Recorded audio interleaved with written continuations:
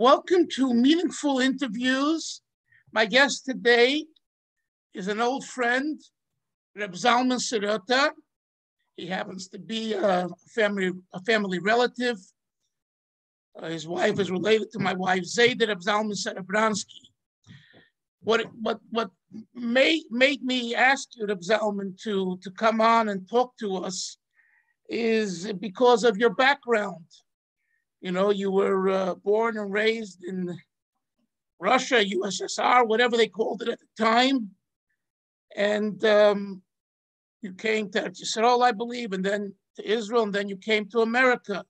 So you have really three parts to your life. And I'd like to hear a little bit about your family background and your upbringing, and we'll go from there, please. Well, it's not really three parts. Yeah, I wasn't in Israel for a relatively short, just number of months, a relatively short period. Okay. Anyway, my life, I was actually born in Tashkent, Uzbekistan.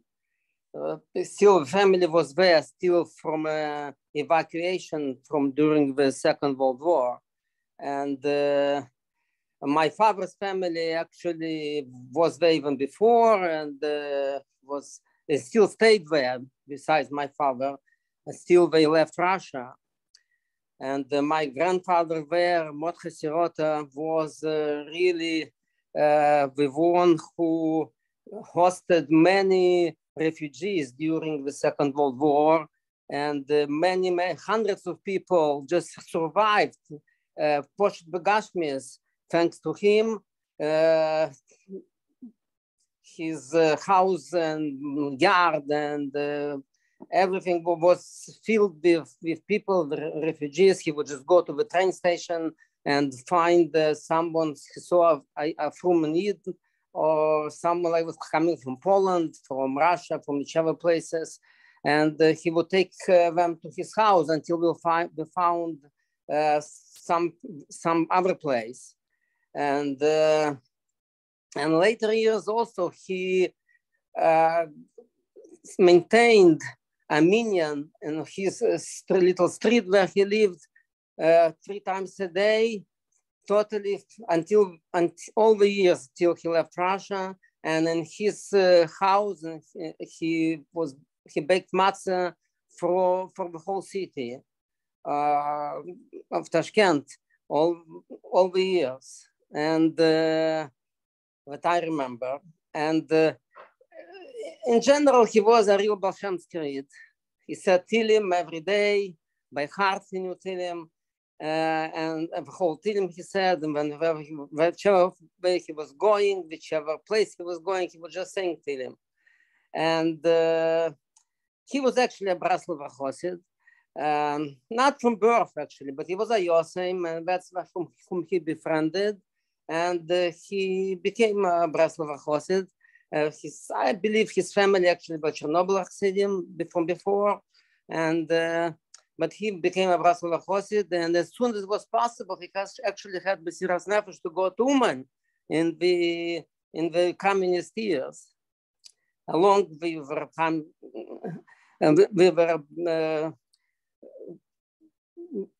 Rabbi Brod, Chatzko Binyamin's father, Chatzko Brod's father, and Chaim Binyamin, was his name, and others. Okay, that's just a little bit from for where I was born. But then, because of circumstances, I was only, I believe, 6 months old or something like that. We moved to Omsk, to Siberia, because my other grandfather, Rabbi Yisroel Olidort, was he was a square horse, and he was bothered too much by KGB. He was giving a shiur during, was talking about still Stalin's years, and he was giving a shiur between Mincha, Mariv, and Yankiv. He was Aida Bantera, and he still managed to, before the revolution and all the upheavals in Ukraine and the pogroms, he was able to learn for 15 zmanim in yeshiva. And he was a benter, he has a very good head also. And they bothered him, KGB, and only you can't really, whatever, as much as you can, you try to not to give him any information. But they wanted from him, he should spy on others. He should tell about Chabad, and they threatened him, otherwise they had enough information on him for his activities. And so the only way to do basically was to go some remote place, someplace else, a different republic, and the opportunity presented itself because my mother finished university in Tashkent, where she studied mathematics, and instead they wanted to take her for a PhD program, but instead she volunteered basically to go there where specialists were needed, because in that part of Russia during the war, they had all the military factories. They moved there to this, far from the front lines, and they produced the tanks and things like that. But after the war, they wanted to start producing other different type of, more like what people needed for life, to recover from the war, etc. So they needed specialists. We needed also mathematicians in order to figure out how different metals can go together. There was a lot of math involved there, whatever. So she volunteered, and it's a separate story about Shabbos, how she managed all the years the university without Michal Shabbos, and then where she was sent, it was her muzzle that she would found some other way, I guess, anyway. But her muzzle, but that Shabbos was the day off. We didn't have enough electricity still there after the war. So each factory had a different day off. And where she was sent to this lab to work, their day off was Shabbos. Huh. Yes. And because of that, my father, whichever jobs he had, was able to claim he wants also Shabbos off, because he wants to be home with his wife the day she's off. Right. Okay. So, and the interesting thing, after she had to work there for 3 years, after she finished her 3 years, we moved to Moscow. A month later, she got a letter from a co-worker that now it's ready, it became enough electricity, but Baruch Hashem, now it's ready, Sunday is the day off. Ashgocha Protis. Wow. And well, a lot of Ashgocha Protis in Russia. In my grandparents' lives and my parents' lives and my life too. May I ask you a question for a moment? Yeah. What was the reason they moved to Tomsk, to Siberia? Why? The reason was because my grandfather, my mother's father, with Olidort, the KGB was really on his case. And NKVD, whatever it was called at that time, we were really on his case. We wanted him to become an informant on other Chassidim, on Chabad Chassidim. Yes. Right. So, in other words, he claimed that he doesn't know them. He's a Sperach Chassid. He didn't deny that he's frum and everything, but he doesn't really is not a friend of theirs. He doesn't know them. So it didn't kind of work. But they said they make sure to become a friend. Go whatever, find out, you know how we work, whatever. Yeah. And otherwise we will take care of you, whatever. Right. And, right. Yeah. So that's why they left Tashkent. Yes. Right. Yes. Another question. Did your grandfather, Reb Mordechai, ever take you along to Uman? No, but my father went a few times in order to be mashlim a minyan. We didn't have enough Breslov and whole of Russia to have our own minyan. Are you talking about? Are you Reb talking about? Zalman Leib Stulin used to go to, who was the father-in-law of Chaim Binyamin Brod. So he no, the other way around. He was agent by Chaim Binyamin Brod. So he used to go to be Muslim with Minyan. You're talking about on Rosh Hashana or just during the Rosh year? Hashanah, for Rosh Hashanah. Yeah. Yeah. Do you have any recollections of your Zayda talking about Breslov and Hasidim and Hasidus and? Oh, during the war, one of the people who stayed for a while by my Zayda and who kind of my Zayda became very close to was the big Breslover Chosid, who was later the Mashpia, the leader in the Breslover Klois in Yerushalayim, Meishorim. Reb Levi Yitzchak Bender. Yes, so he also stayed in my Zayda's house for a while until we found some other lodgings or whatever. He stayed for a while. When his daughter wrote a book, actually, and she mentions that, she writes about that too. So your family and Reb Levi Yitzchak Bender had a kirvus, a relationship. Well, not me. I didn't know Rabbi Levi Yitzchak Bender. My Zayda, because he was in Russia, but then after the war, he left with Polish citizens. He actually was a Polish citizen. Actually, his story is all he kind of. He went in order to be in Uman for Rosh Hashana. While being in Poland, he entered illegally Russia in order to be in Uman for Rosh Hashana. But then he couldn't get back anymore, and they arrested him, and was the whole thing later, whatever. But he went. But during the war, he ended up in Tashkent. My understanding is this: Reb Levi Yitzchak Bender was a the mensch. I heard he was. Yes. He was a davener. He davened for hours. He was a real Chassidus Shrit. He was a Breslov, but was a real yes. He was a Balmadrega. Yeah. A Balmadrega. I'm curious. Yeah. Do you see a commonality between, Breslov and Chabad in certain areas? I'm just curious if you ever thought about it. In the union of Mesiras Nefesh, even though there were very few Breslov Chassidim who left, but those few were real Baal Mesiras Nefesh. Mm-hmm. Yes. And was there any antagonism? Also, yes. Also, the government was stronger against them because they knew that they are very strong, so they kind of persecuted them over the years. Probably after Chabad, the next group which the government was after. Okay. I'm also asking, I understand what you said. Yes. During those years, did you feel any kind of antagonism from Chabad to Breslov? They're running boys. No. Everyone was together, united. Was together. Everyone tried to help each other. Everyone was together.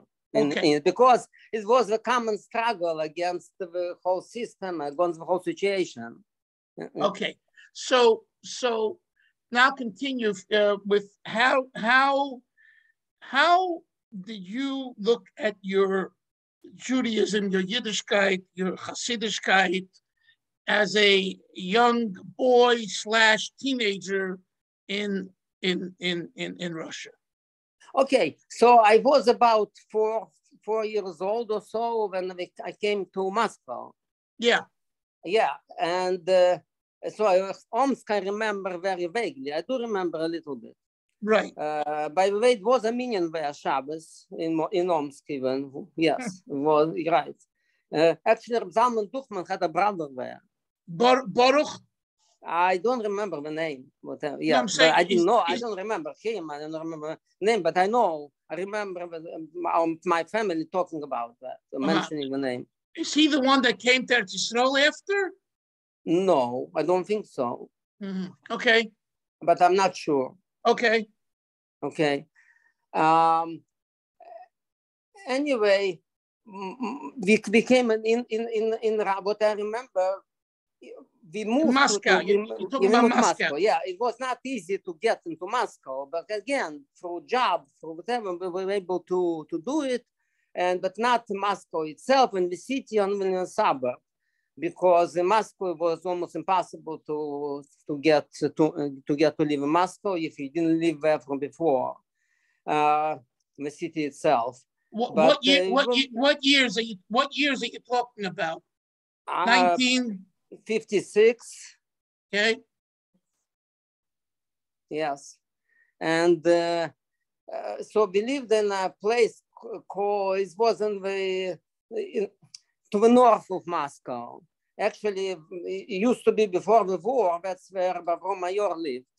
Mom is not far from where we lived. And Avrom Mayor is a little city, a little village, right? No, but he lived but before the war, still in the beginning of the war, he lived in Moscow, but he lived not in the city also, he lived in the suburb. I thought he lived in Malachavka. No, maybe for a while at some point also before, maybe, but I'm aware that he lived, you can read it in the book, which we,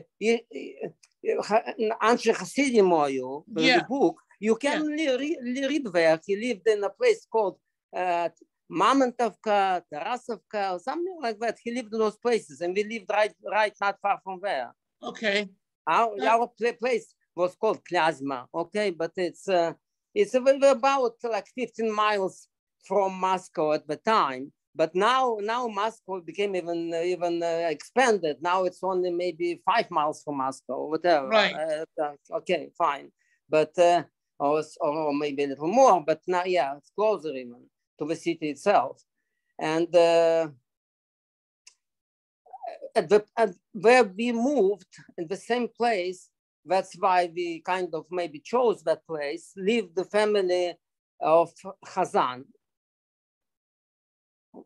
And also that place had kind of a concentration of some Jewish people. Everywhere were Jews, everywhere in Russia, and especially like around big cities, because although the Eden had to move out of a small shtetl, a small city, because even before the war, because it was impossible there to hide from Ifsekse and from whatever. Everybody knew each other, so they moved to bigger cities, and so there was a concentration in that particular place, a bigger concentration. Was also some, like in places probably heard the name Perlovka, was in the same direction, north of Moscow. And of course, Malachovka was to a different side of Moscow. More to the, where was it?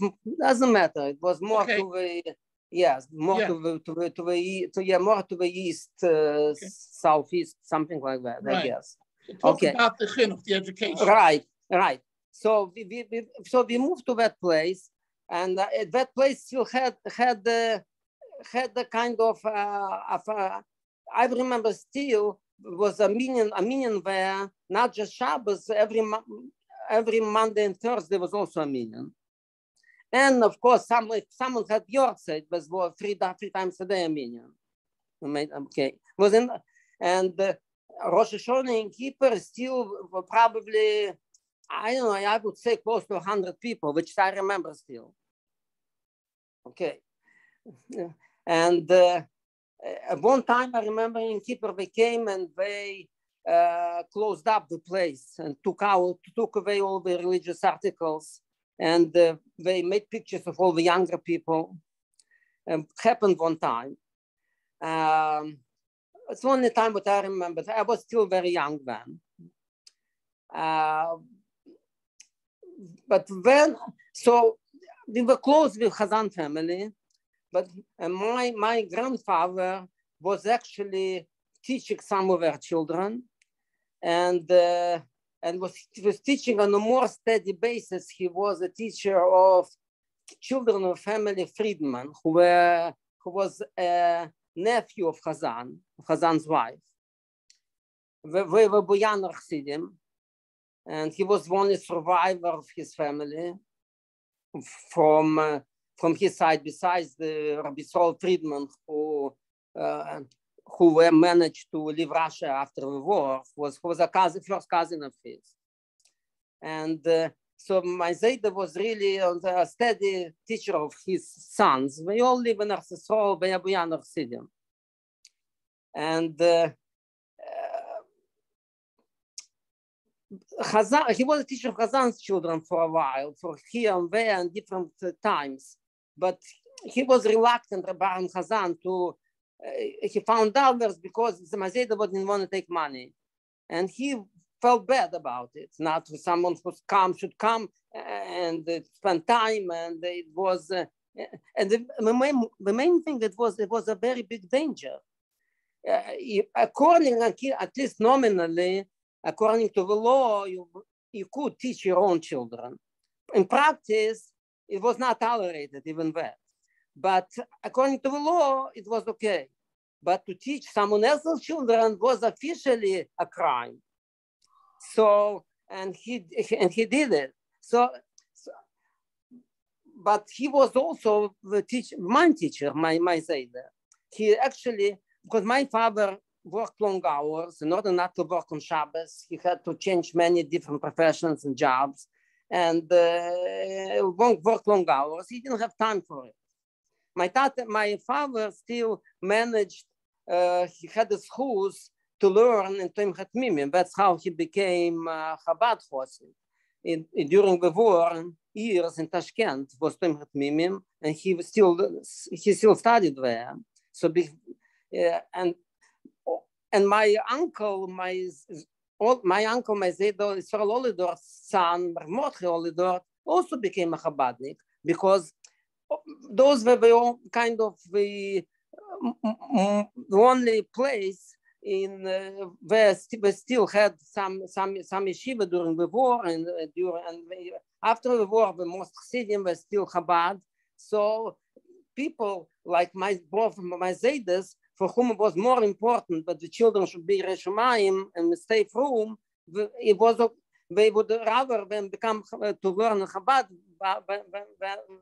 if this was the only option, even though they themselves were not Chabad Chassidim. Right.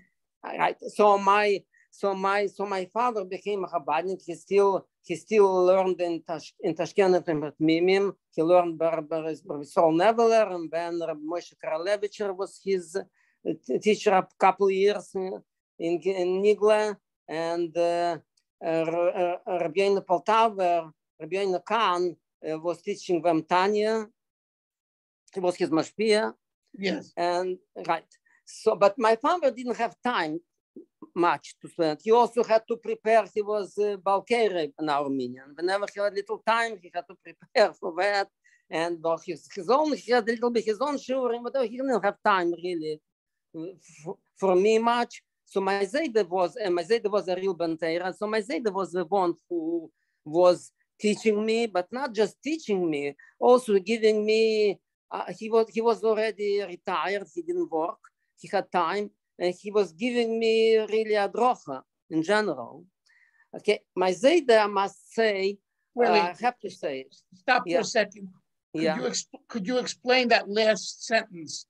My Zayda gave me real hadrocha. Could you give me an example? Okay, so I wanted to say, that's exactly what I wanted to say about my Zayda. Okay. Even though he was was a kopmensch, he was a kind of intellectual, and was a Bentera, he had unbelievable emunah pshuta. And he believed in Ashgocha Protis, Alpiderach, Atiras Baal Shem Tov, all the way. He was actually a descendant of Talmidei Baal Shem Tov. Which Talmud do you know? Oh, he was really not a close descendant, but he was a descendant of Gdalia Milinitz, who was still a Talmud from Baal Shem Tov. Yeah. Now you're talking about your Zayda Reb Mordechai Sirota? No, Yisroel Olidort. Reb Yisroel Olidort. So it was Reb Yisroel Olidort who gave you the hadracha. Yes, because Mordechai Sirota lived in Tashkent. Oh, he stayed in Tashkent. Right. Yes. Okay, continue. Yeah. Okay, yes, and Rabbi Sol lived with us basically over years, and he together with my grandmother, they were taking care of us children because my mother also worked full time. Right. As he became a math teacher, because as a teacher she was able to make the schedule not to work on Shabbos. Right. Okay. She was a teacher in high school, in college, right, teaching math. So okay. she was very educated. Yes.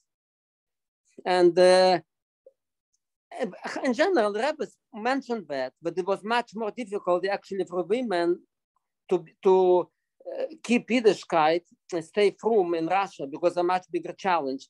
Why? Because the boys were still taught Torah, and they were sent away when it was still possible, when it was somewhere to send away, or they were hiding them as much as was possible in the years. My years it wasn't possible, but whenever it was still possible. But the girls, in order kind of to show that they're not against the government, most Chassidim sent their girls to school.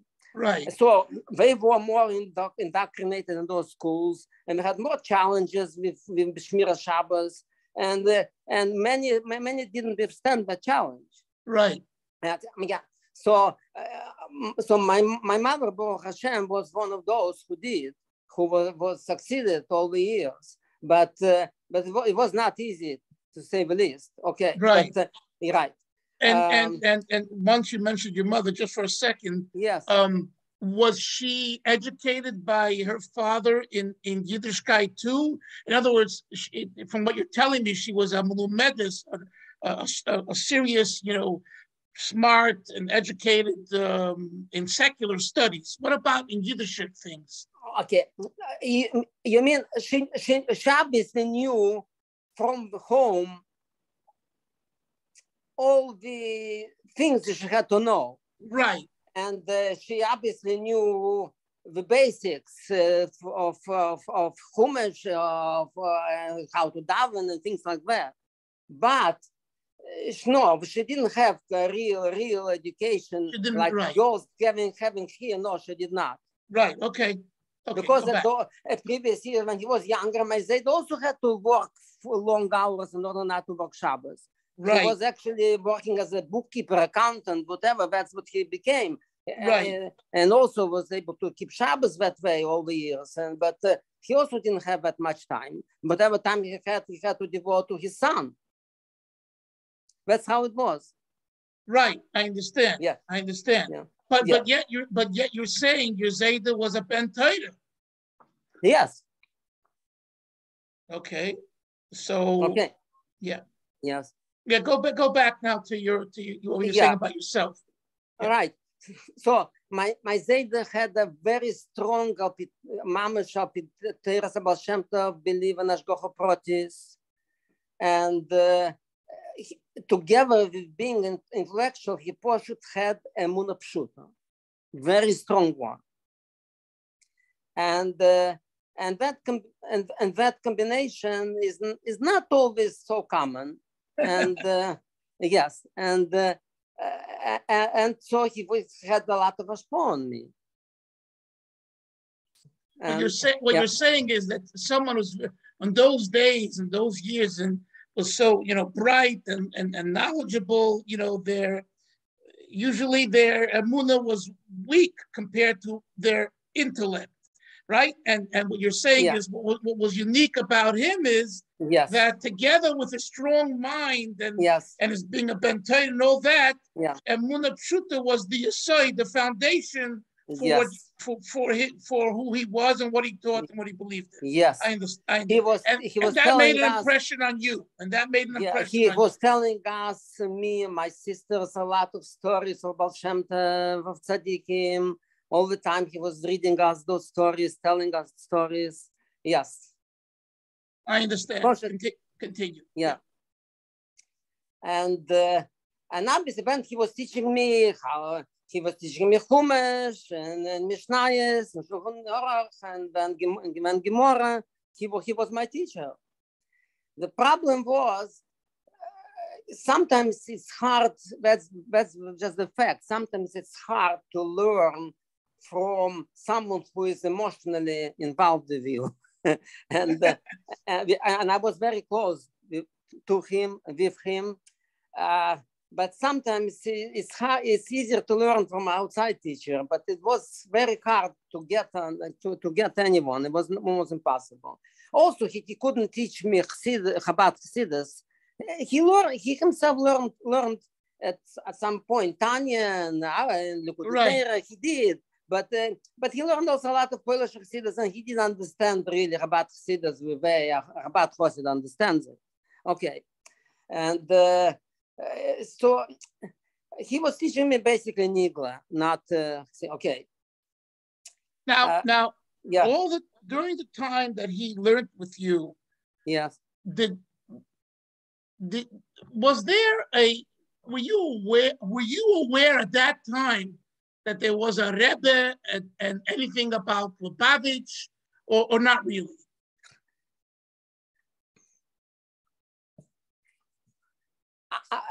Tell you the truth, I knew there is a Rebbe, but we didn't know any details. I knew nothing about the Rebbe. One thing I knew what he was from Ekaterinoslav and Petrovsk, and when his father was the Rove, but I didn't know nothing about it. And just we knew a lot about and heard about a lot of stories about Rebbe Rayatz. Right. Whom, of course, my father even never saw. And with that matter, my grandfathers also didn't, because we were not Chabad Chassidim. Okay, but we heard a lot and had very large respect for him, for what he was doing, what we heard about him and everything, yes. And so the Rebbe Rayatz was a lot which we knew about. And of course, Rebbe Rashab, because there still were a lot of older Chabad Chassidim who learned the Lubavitch itself, and heard the Memorim from Rebbe Rashab himself, and learned them with me there. Those I knew, and quite a number of them. And over there in Russia, yes. And we had even one in living. Even two of them I knew who were living mamish not that far from us. Who were they? Do you remember their names? One was called Noach Gusinski. Gusinski? Yes, Noach Gusinski. The other one was called, I'm not sure he learned the Lubavitch, maybe he learned the Neville, I'm not sure. We called him he was called Reb Yankel Politzer. Politzer. Yes, but it's the same as Avram Mayor, you know. People didn't call people by last names. Right. And he kind of kept. Yes. I never heard these two names. Never. Okay. Gusinski was actually his last name. Okay. Okay. Right. Right. So you saw and knew of Hasidim. I remember the father of Reb Levi Yitzchak father. I think his name was Aron Chazan. I'm not sure. We were more Chassidim were still from older times. So of course, in Moscow we were more Chassidim. Of course, we were friendly, knew Rabbi Shneur Pinsky, and of course Rabbi Yudah Kolasher, and from Malachovka, and number of others, a number of others. Just don't recall right no, now. Yes. Right now, it's good examples. But nevertheless, the talk in what about, let's say, you said Minyonim Monday and Thursday and Shabbosim and all that. Yeah, but later years was only Shabbos. And someone had Yortzeit, but didn't have already Monday and Thursday. Okay, but I'm saying, by a Kiddush, there was a Kiddush or a Fabrengen, right? Did the Hasidim not talk about who is this new Rebbe in New York? It's the 1950s. Wer geworden der Rebbe? Was is people, we didn't have a meaning of Hasidim. Most of the people were meaning were people, just older people who already still remembered, still learned something in Cheder in olden days. who were not even from during the intermittent years. But when we became older, we started to go to shul, shop, whatever. And those were the majority of people in the minyan. We had only a few Chassidish people. So we were afraid even to talk about such things. Right. We never knew who is who and who is what, you know? Right. Right. So when we got together with Chassidish people, kind of only Chassidish people, only at some Chassidish events, or some chasana once in a while, or bar mitzvah, or a bris. Otherwise, and the Moscow is huge, and everybody lived in different parts of Moscow and suburbs, and these distances were big, and was not so easy to get together. Right. And like in Samarkand, it was a much smaller city, and the Chassidim lived more or less in the same neighborhood, so it was very different in that respect. Even though probably Moscow had more Chassidim and more from Yidden than Samarkand, maybe. Right. But were dispersed very much so, and but okay, because let's say one last question before you continue. Yutas Kislev, did you get together? Did you know about Yutas Kislev or not? Yes, we knew about Yutas Kislev. Yes, even non-Lubavitch Chassidim like this Friedrich was the Boyaner still celebrate Yutas Kislev because it was Mezrich's Magis Yortzeit. So Yutas Kislev was celebrated. Yes, and Rabbi Aron Chazan had Edim for Lubavitchers. Chabad Chassidim, Greenberg, his oldest Edim, Moshe Greenberg, and also became a Chabad Chassid during the war because, again, for the same reasons. It was not from home before, and then his Edim became Michal Mishalovin, also was Edim Bechazan. He lived in Samarkand, but he used to come a lot, spend Tishrei with his father-in-law, and so I got to know him. I was around him too. You got to know that Michal. Yes. Michal is the one who's a mashpia today in Nachas HaChabad. In Nachas HaChabad, correct. Oh. Yes. Yeah. He's like a pain in the. Yes, true. Okay.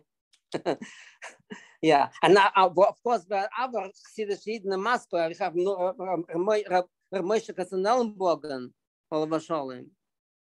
Yeah, and still some, and there are many others still in Moscow. Yes, it was Rabbi Gessel Rubashkin had a brother, Abram Rubashkin.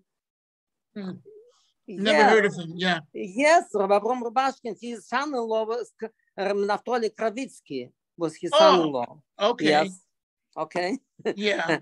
His wife actually was Rabbi Avrom Rubashkin's wife was a daughter of Meir Simcha Chaim. Yeah. Meir Simcha Yedua. Yes. Okay.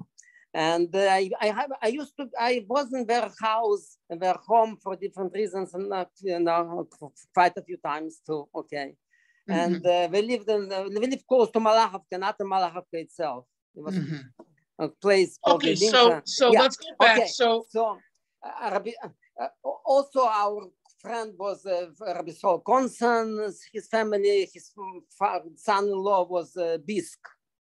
Yeah, right. And many others. Now I'm mentioning just whom we were close, kind of. And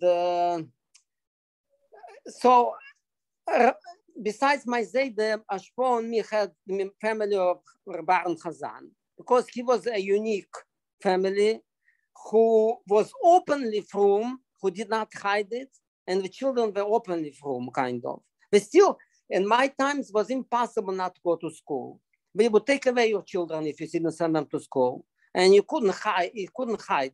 Those times around Moscow. It was not like whatever. The only person I know who still was hidden was Motel Kanelsky in Malachovka, but it was very hard. It was just for a few years, whatever it was, and when we left Russia, and but it was in general, it was impossible to hide children, just, you know. Right. You had to, you had to tell children sometimes to a doctor or whatever it is, or this or that, but it was impossible to not to pretend that they are someplace else with some relatives or whatever. If it was possible, maybe for a short while, but it wasn't possible. So everybody had to go to school. And in school, they indoctrinated you everything against Yiddishkeit. And you had at home, that was the biggest challenge. I really actually wanted to talk about it, but I don't know how much time we have now. But we had you had to have that strength, and you had to know. Obviously, we knew Russian. We had to know Russian. My grandparents talked to us in Yiddish, but we had to know Russian too, and to learn Russian, because on the street you couldn't talk Yiddish. You couldn't even let anybody know that you know Yiddish, but you had to know already from the very young age what to say, what not to say, what to say to whom, what not to say to whom. And in school, you had to go to school, and you couldn't say anything what you really believed. You had to pretend. There was a game of pretending, and you had to be smart about it. And it was a very big challenge. It was very difficult for children to do it, and they were kind of, we had to get such chinuch that was part of a big challenge. Besides teaching us, besides giving us Yiddishkeit, to be strong in it, to know also how to behave, what to say, what not to say, and how to navigate all that. And it was a very big challenge. Baruch Hashem, by nature, me and my sister next to me, her name is, now married name is Pressman, she lives in Yerushalayim. We kind of were more kind of an intellectual side, more introvert types to some degree, me maybe more than my sister, more private people. But I had my next sister was more social and outgoing personality. So from very young age, not just to know what to say, what not to say, and keep your mouth shut, and whatever. It was a very big challenge, and it was dangerous if we would say something which we're not supposed, the authorities not supposed to know about our parents, about our home, what we eat, what we don't eat, and how we get our kosher food possibly, or anything, how we celebrate Yom Tov or whatever it is, or why we don't want to go to school Shabbos, or if we go, we don't want to write or whatever. It was a very, very big challenge. The problem, I think the saving grace a little bit was, but it was a game of pretending, not just from our side, also from authorities. I believe that they knew. We didn't know the details, obviously, but in general, they understood that they knew that we are religious and why we don't want things like that, about Shabbos or whatever. But it was easier for them to pretend that we don't know. Right. Because if they would kind of show that they know, they would have to do something about it and be responsible for it. And if they wouldn't reach desired results, they would be punished too. Yes. Okay, for not giving us the right education, you know? Right. So it was a little bit game of pretending, and everything was cynical. And there were relatively few people who really believed in communism and socialism and all those things. There were such people, like my sister had a teacher who really believed in it. I had a teacher, actually a Jewish teacher, whose father himself used to go to a minyan sometimes, okay? And so she knew, but her husband was a member of Communist Party because of his job or whatever. So we were very much afraid but she kind of still both, because it was easier to pretend, and on the other hand, because she still kind of had a feeling for so we let us go, especially as long as you could provide some credible letters from doctors that your health is there, that you need treatments on Shabbos, that whatever, which we had friends, still Jewish doctors, who would give such letters, such documents, but it was not easy. It's easy to talk about it. It was very difficult and very dangerous to do all that. But as long as was some credible backing, that she could pretend that it's all okay, and as long as we were kind of honor students, me and my sister, so we let it go. We kind of close their eyes, or more or less. Right. Up to a certain point. But go. Yes. You were saying this was all, yes. You're saying all this because you started to say that Rabbi Aron Chazan and his family had a big impact on you because they were not scared. No, not just because of, I'm just saying they were unique. I mentioned they were unique in that way. But just now, not just because how the house was ran, and how and we had a lot of children, and how everything was run, and how we were kind of our friends. And Aron Chazan was very close with me personally, kind of. He liked me very much, and I'm kind of on a personal level also. And so and he was very genuine. He was one. But by the way, I think one of the better books about that period, he himself wrote a book, Deep in Russian Night. It was translated in English. I have it. Right. Yeah, but that he writes more about his own family, the history. But at the same time, he had to give a background. So he mentions what the situation was. You can see that from the book. And the other good book is Samarkand, which Reb Levi Zalman wrote. Yes. But Samarkand, which is very truthful, and it was also about kind of my period of time. However, the difference is Samarkand, Moscow, and Samarkand, like I mentioned, people were more together in a smaller place. Also, the population there were Muslim, who themselves were still more traditional. Right. So they themselves also kept certain things. So they were more, it was easier to, they kind of understood more and let it go, number one. And number two, was the culture there was of bakshish, of bribes. This is just in their blood. So it was easier to bribe them. It was still dangerous, and you had to know how to do it. But like say, my Zayd, the Mordechai Sirota was able to bake matzahs because he just paid real monthly salaries to all the policemen around the neighborhood, about everyone. Okay, so but you have to drink vodka with them, become a friend of theirs. He knew how to do it, not everybody, but it was possible still there to take that chance. In Moscow, it was impossible to do something like that because it was too dangerous. You mean in Moscow itself, not in the little suburbs? No, in the suburbs too. I mean, it was impossible. It was impossible even to try to bribe someone. It was too dangerous for both sides. Both sides were afraid, too much afraid. It was not possible. So this was not one of the options. Right. Now, how old were you when you were impacted by Rabbi Aron Chazan? How old were you at the time? Oh, from the time, from the time that I remember him well, like say from the time I was 6 years old until they left Russia. When they left Russia, when I was about 14, they left Russia like 5 years before we did. They left Russia like in 1965? 66. 66, just before Rosh Hashana of 66. So all those years, he was a big influence on your life. Yes, true. But yeah, this probably next to my Zeder Yisroel Olidort.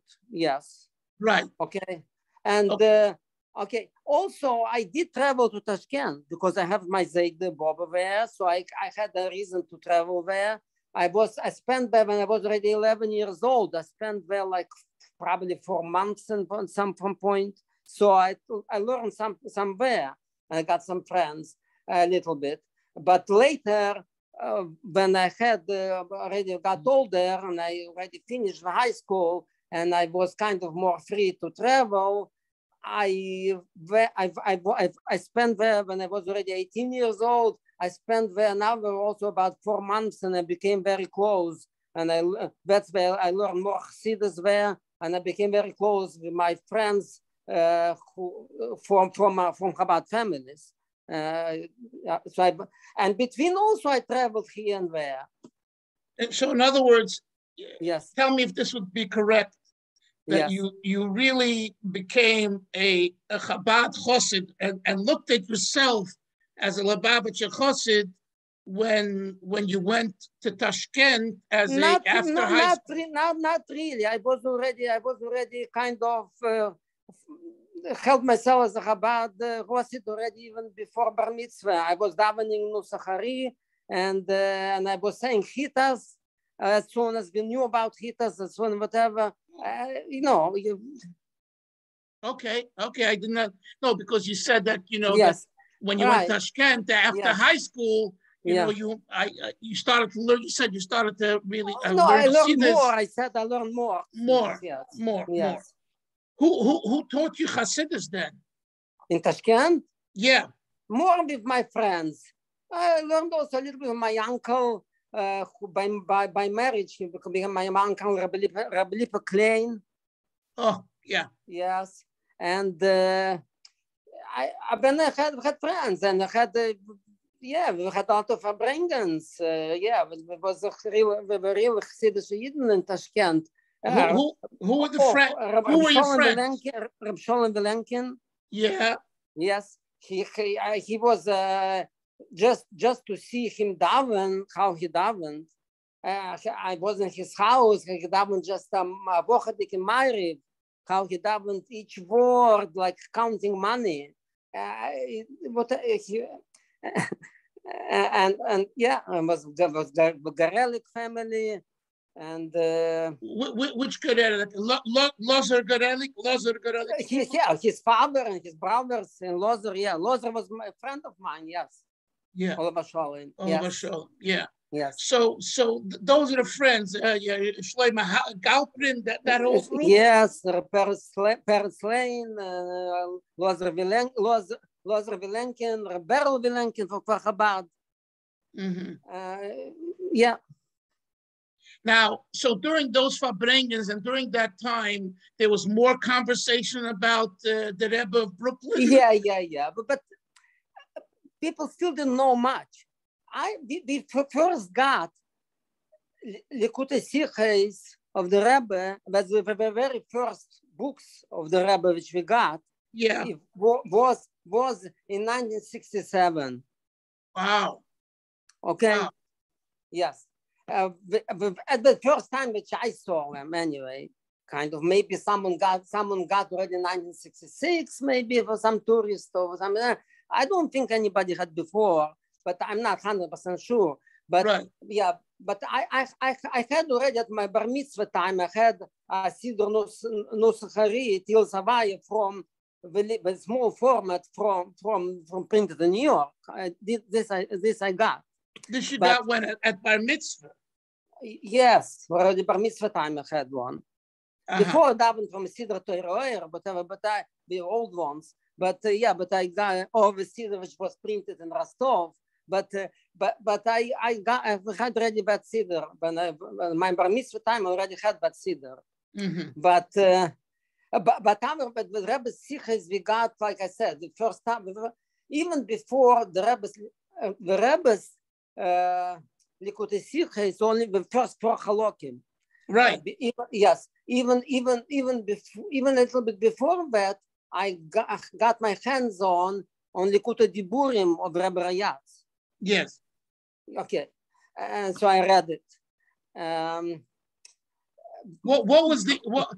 Do you recall? Yes. Do you recall the impression the Likutei Diburim made on you? Were you moved by it? Do you have any recollection? Yes. Could you say a few words about that, please? No,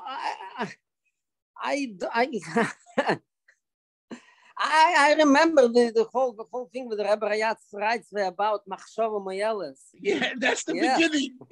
Yes. To us, it had a great significance because we knew of the Rebbe exists, whatever, and everything. Yes, right. And of course, the whole story of Beis Tammuz, the Meiser with Beis Tammuz was read and reread, that